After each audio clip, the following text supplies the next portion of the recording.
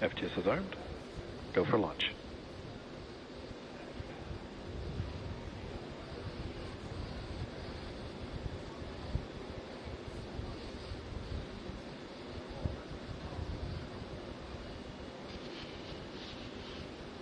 Minus 15 seconds. 10, 9, 8, 7, 6, 5, 4, 3, 2, 1, 0. Ignition, liftoff. Simplify, aim high. Go Falcon, go Dragon.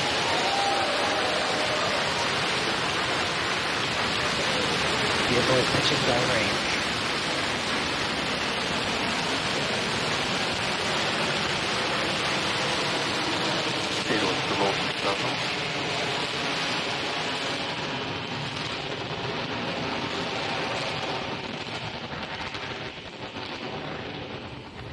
T plus 30 seconds. Falcon 9 with the Crew Dragon capsule is heading east from pad 39A.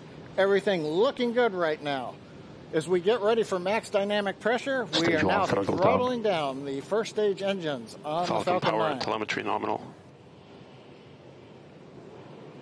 Everything continues to look good.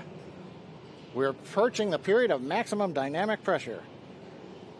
Vehicle is supersonic and passing through maximum dynamic pressure.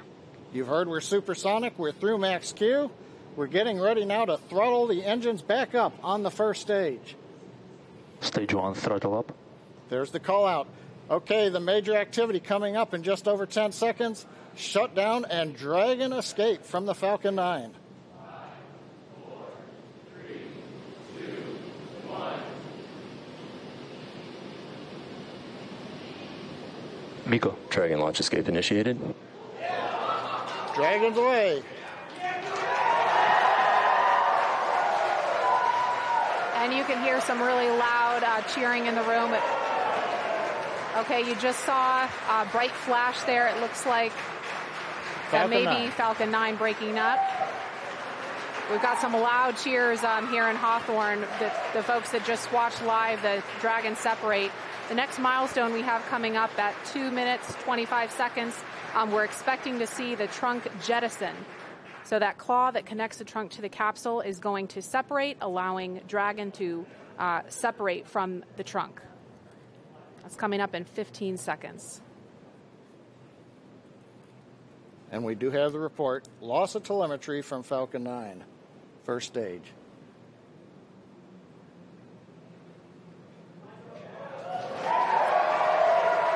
And there you just saw the trunk jettison. Again, some really loud cheers here in Hawthorne, California. This test is looking great so far. Nice view from the back of the Dragon capsule. We're also trying to see if we get the view there on the right-hand side from the aircraft that's orbiting the area. Now, the Dragon control system is now going to be reorienting the capsule. We're at a high altitude where the aerodynamics are negligible. So we're going to use the small Draco thrusters on the Dragon capsule to reorient it. That gets it in a position with a heat shield down to re-enter the Earth's atmosphere, and then later to deploy the drogue parachutes.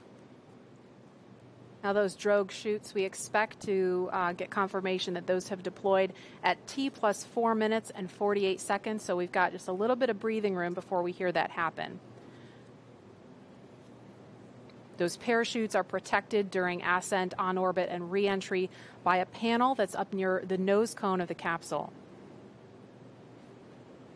So we're going to jettison the panel, then the mortars will fire to deploy those 2 drogue chutes. Again, that's coming up in just over a minute at T plus 4 minutes and 48 seconds.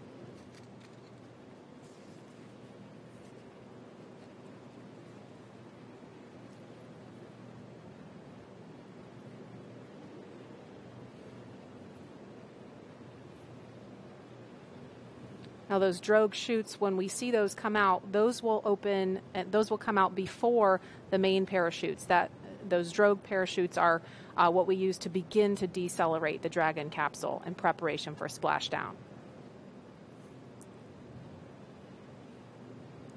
We understand we're getting into the drogue deploy envelope on the Dragon capsule. We expect that will happen when Dragon is at about 20,000 feet.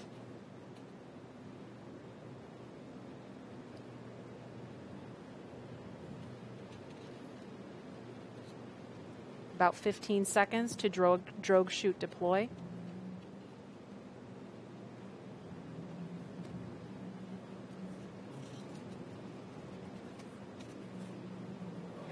And there they are.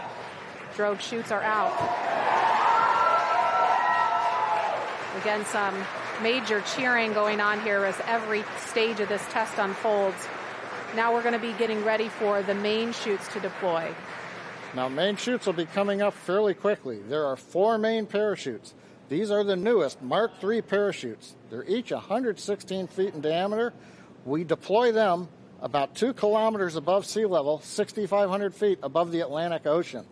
We're getting good views from the Dragon and the airplane, showing the 2 drogue chutes. Now we're just waiting for the main parachutes to be deployed very shortly.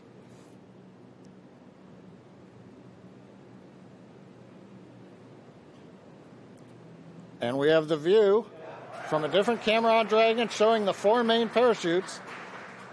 Now they are deployed in a reefed condition. That means we're keeping them fairly shut to avoid shocks, and now we're slowly opening up the 4 parachutes. Great views coming off of the Dragon camera on the left, and we can also see the 4 parachutes from the airplane on the right. That is a really cool view. Nice view of the orange and white parachutes as they're opening up into the second position. And then going to fully open.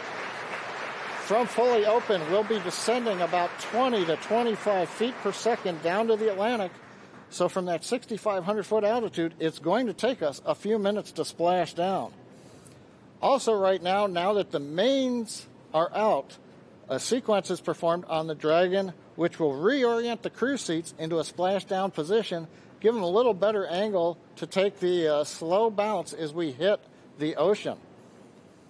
Now, Maria, I talked about the parachutes came out initially at a reef condition. That's fairly standard. They come out not fully open. That way they're minimizing the shock on the parachutes. We're also minimizing the shock on the capsule. Again, we want to give a smooth ride to the crew as they are coming back through the Earth's atmosphere. Right. Now, the parachutes are located behind a door that's at the bottom of the capsule. It's below the crew hatch. So Dragon commands the door to release, and as you saw in the video, the drogue parachutes pull the door away, and that pulls the 4 main parachutes out. Now, these are the new Mark III parachutes. We've completed here at SpaceX over 80 tests of that parachute system, including 10 multi-parachute tests of this particular upgraded parachute design over the last few months to demonstrate that the design is ready for flight. And we're just inside 2 minutes of when we expect to see splashdown. The recovery teams are already out there in the Atlantic Ocean standing by, ready with fast boats to begin their initial approach to Dragon. Again, we mentioned this before, but the recovery operation we expect to take a couple of hours. I've heard a call out, we're below 500 meters. And we expect when Dragon splashes down, it's going to be roughly 32 kilometers offshore.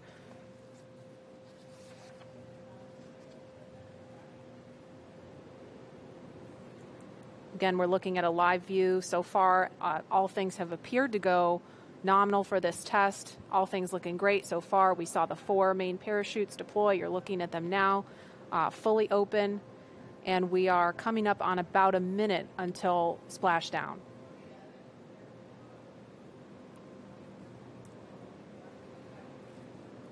I think we may have heard a call out of 100 meters to go. Yeah, I just heard that too. Yeah.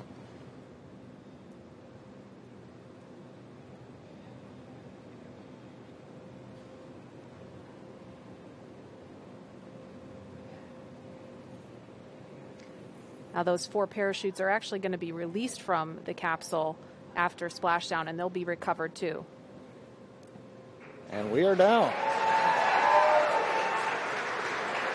Down a little bit early, in fact. And there you can see the recovery boat beginning to approach instantly. I'm going to try to talk a little bit louder so you can hear me over the folks here. This has been a really exciting thing to see because we had the weather We weren't really sure if the weather was going to cooperate. We were trying to weigh, is it favorable for launch, but also is it favorable for recovery, because they really have to watch the height of those waves in order to do this operation. That fast boat is just off screen now, but there's 4 fast boats out there in the area to begin, again, that initial approach to Dragon. The recovery operation from here takes about 2 hours, but all in all, this looked like a really great test. Yeah, a lot of fun watching the Dragon come down. We had great views from the onboard camera in particular. Now I think this camera is from our Go Searcher recovery ship, which is also the tender for the fast boats. You saw one of them headed out there.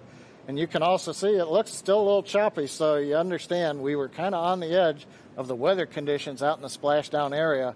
But they assessed the boat data, the buoy data, looked at the forecast and said we were go. And while we took 2.5 hours to get here, we finally got here, and it was great.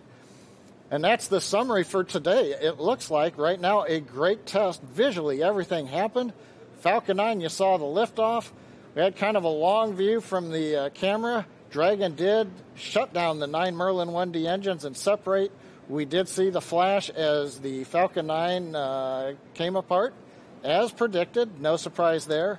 Dragon, we saw a great view as it got to apogee. It deployed the trunk, separating it, reoriented. Then the drogue chutes came out, the main chutes came out, and then we just waited for that nice soft splashdown in the Atlantic Ocean. And we saw, and it looks like we just lost the view from out there on the ship, but you couldn't really see much from that particular angle.